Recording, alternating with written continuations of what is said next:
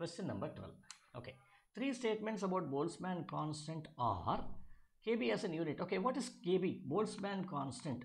Kb is nothing but gas constant divided by Na, Avogadro number. Okay. So therefore, so now you see it as a unit of joules per Kelvin. Okay, let us relate this also. We know that PV is equal to nRT. Put n equal to 1. You get PV is equal to RT over here. And so PV is what? Work done. Work done is equal to RT. So you have R by Na. Na is a number, okay, which is your K, okay, which should now be equal to W divided by Na into T. So what is W? Joules, and what is T? Kelvin. So joules per Kelvin. So therefore the unit joules per Kelvin is correct.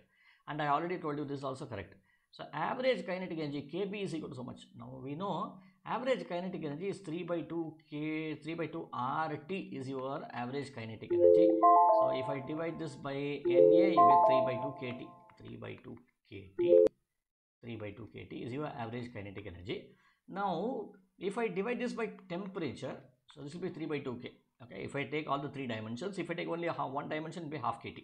Okay, so therefore this is not equal to it, so this is incorrect. So only 1 and 2 are correct.